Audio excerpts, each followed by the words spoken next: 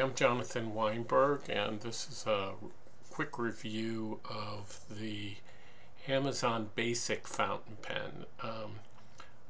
In early August, I was intrigued because I heard that it was so cheap. It was only, at that time, $7.95, and I wanted to see, is it really that great? And it's not that bad, but guess what? Lately, the price has gone up to around $17 on Amazon, and for around that price, you can get a Pilot Metropolitan. So I thought I'd just do a quick review comparing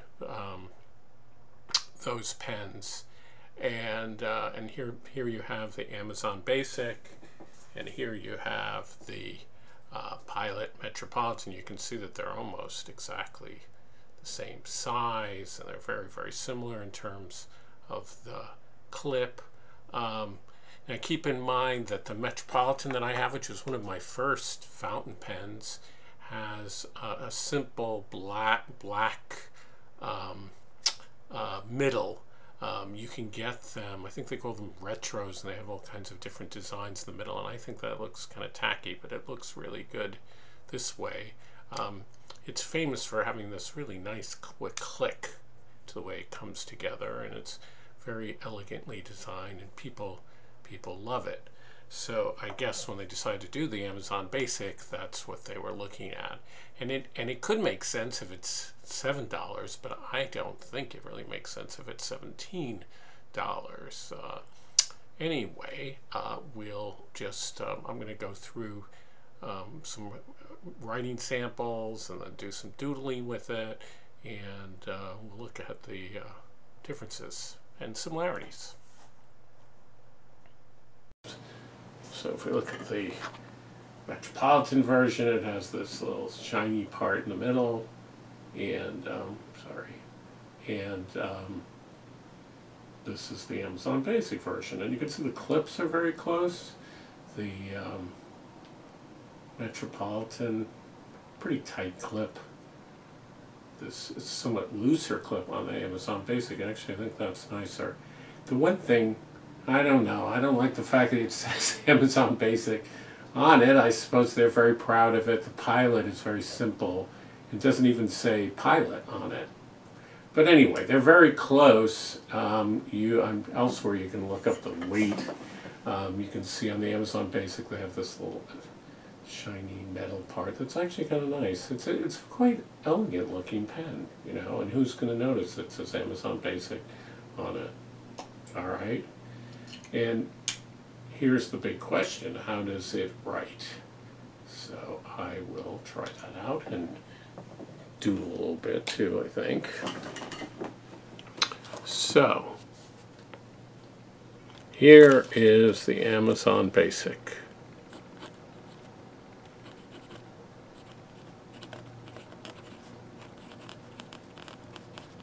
It is a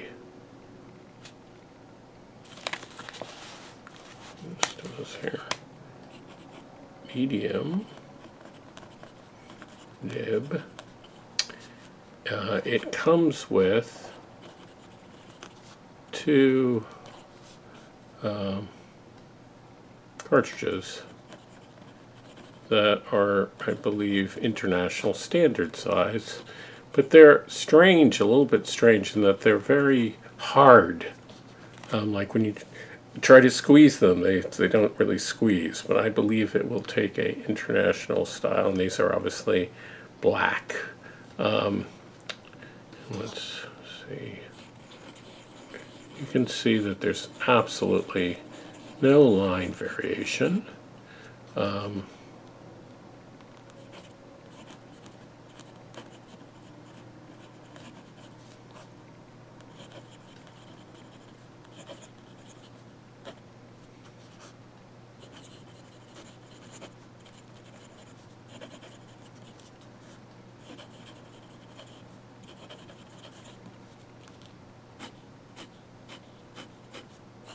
It's not the smoothest nib, but it also isn't the scratchiest nib.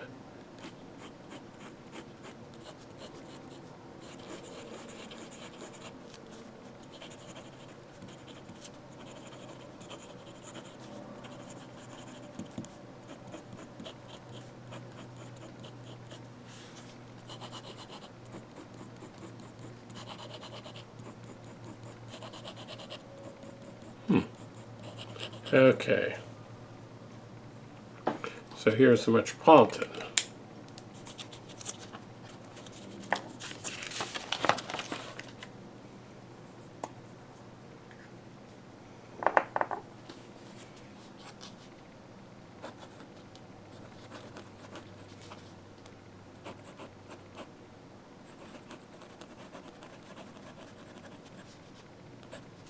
Again, the Pilot cartridge. Now, immediately I am noticing that this is a bit smoother.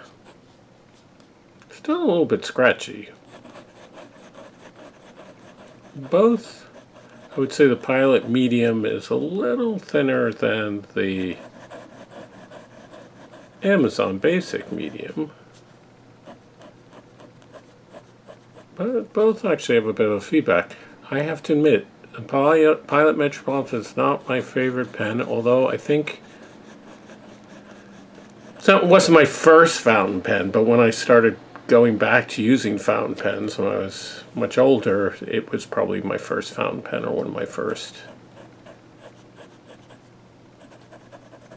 And one thing that is really good about the Pilot is that you can cap it, and for months and months it will stay wet. You open it up again and it's still right. So that's something that's phenomenal about Pilot pens in general, I would say. Okay, here we go. A quick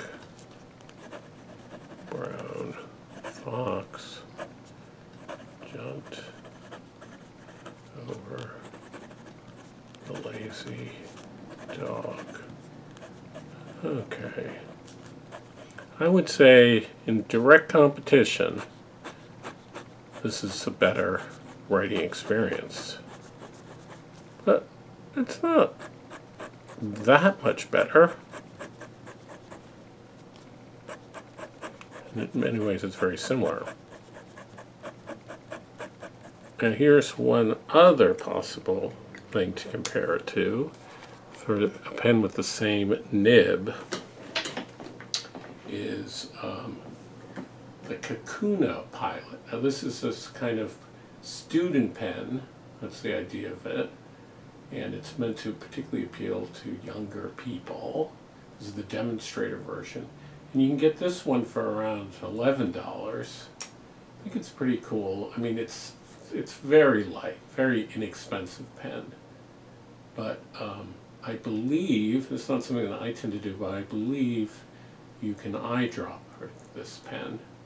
I don't see why you wouldn't be able to, so that's another advantage of it. And I like the design of it, and you're getting the same nib that you get in the Metropolitan. So let me try that one.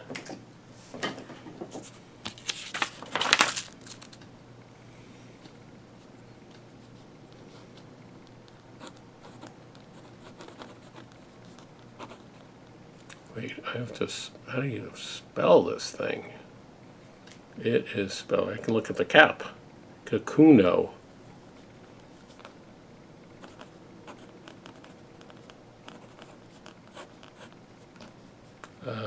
Again, it's a cartridge,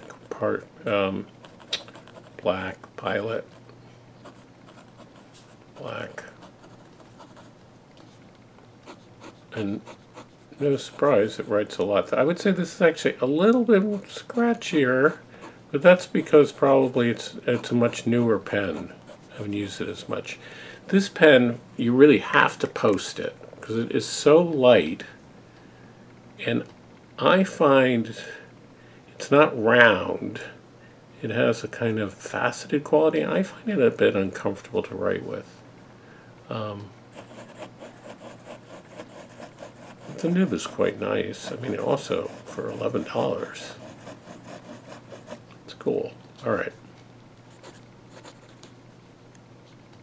The quick brown fox jumped over the lazy dog.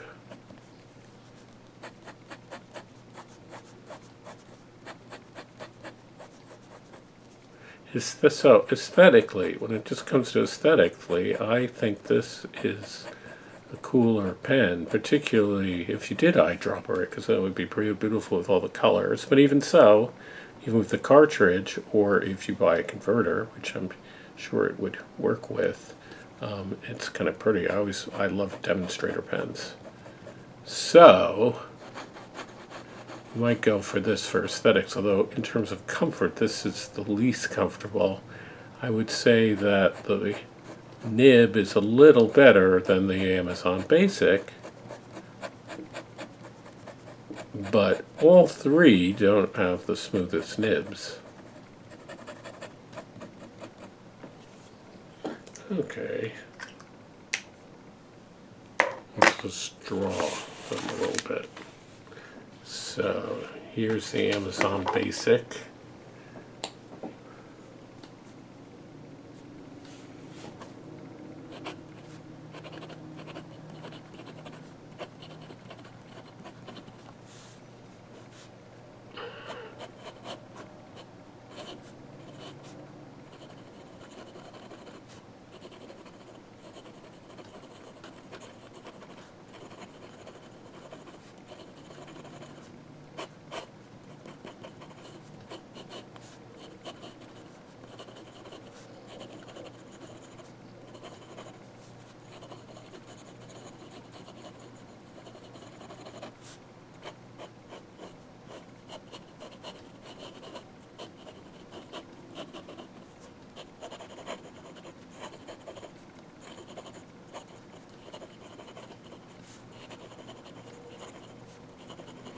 And I would say it's fine. It's a bit scratchy. I've been finding that I'm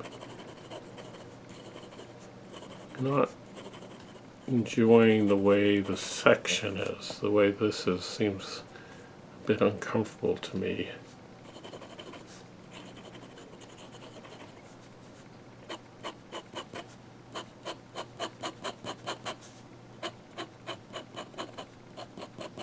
Just trying reverse writing. That's kind of impressive.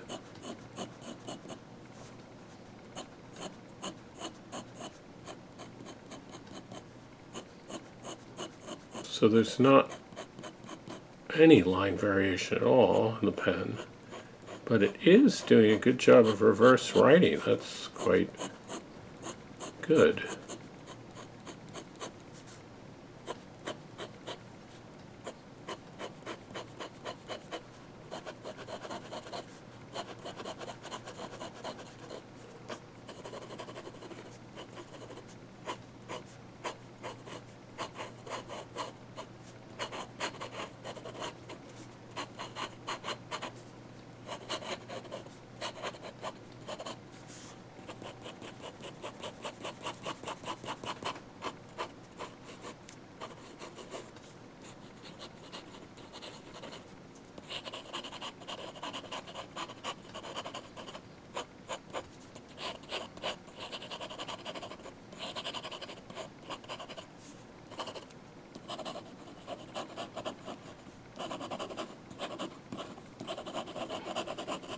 Alright, let me go to the Metropolitan.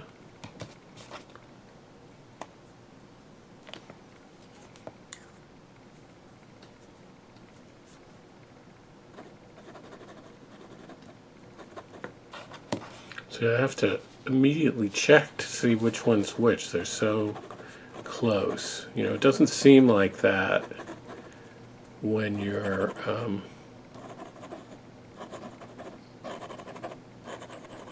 comparing them next to each other, but if they're on your desk and you're not paying careful attention, they're that close. Now I can say immediately that, for me at least, the Pilot Metropolitan is more comfortable in my hand. It just feels better.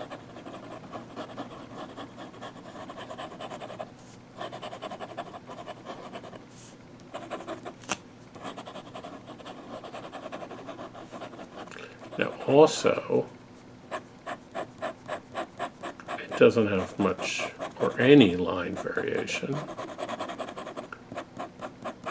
And I think you can see it's very reliable. Interestingly enough, it's not reverse writing as well as the Amazon Basic. But I have to say, I don't use pen, in reverse. I don't know who does, but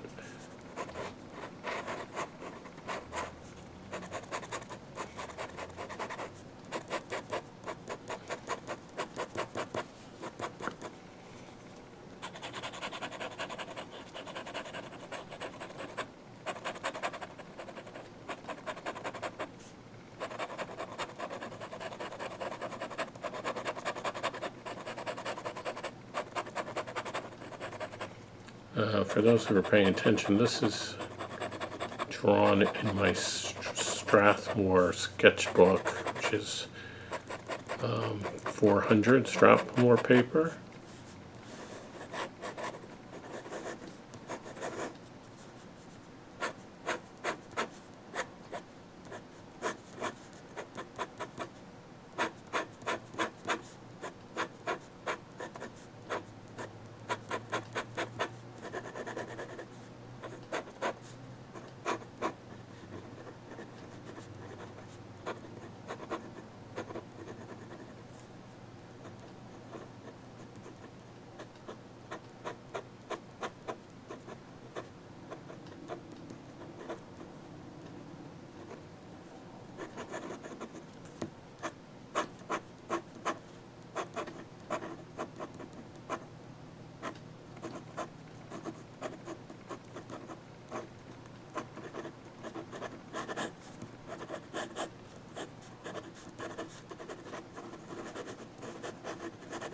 Alright, and then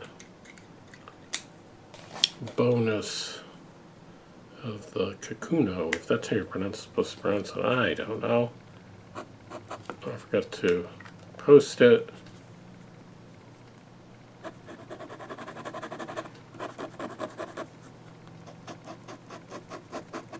Again, it doesn't really reverse write very well, but the nib is very close to the Metropolitan nib.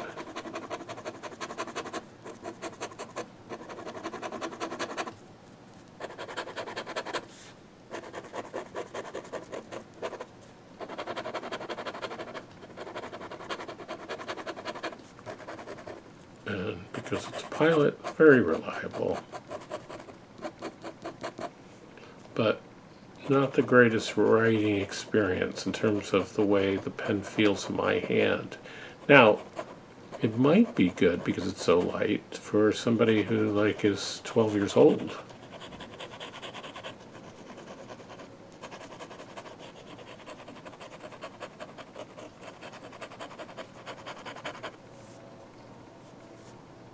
So, my final verdict, I would say, is the Amazon Basic for $7.95. It's pretty good, Looks okay. I like the way it snaps to place, but I don't know. If you can come up with another $10, I would go with the Metropolitan, or a few dollars more. I actually think this is a cooler pen, so that's a better choice. And then, an even better choice is the Jinhao X159, which is a kind of, I don't know, it really isn't, but it's supposed to be a kind of clone of the Mont Blanc, $800 pen, the 149. But I've been using that pen for a while, and I'm really amazed. I mean, it's a big pen, but it is really comfortable. And the nib that I had recently gotten was really much better than any of these nibs. So I might go with a Chinese pen if you don't have a lot of money. So that's another possible choice. I mean, it's amazing how many possibilities there are in that price range. So that's it. Thank you.